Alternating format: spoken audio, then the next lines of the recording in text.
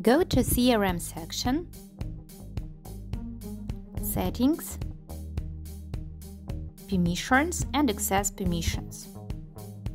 The roles are displayed on the right, and the list of employees who work with CRM is on the left. To create a new role, press Add. Specify the role name and press Save. A new role will appear in the list. To add a new employee to work with CRM, press Add Access button. Choose the user, specify the role for this user, and press Save. To set permissions for the role, click pencil next to this role. You can find the list of entities and the actions. Configure their permissions. Select them in the menu for each action.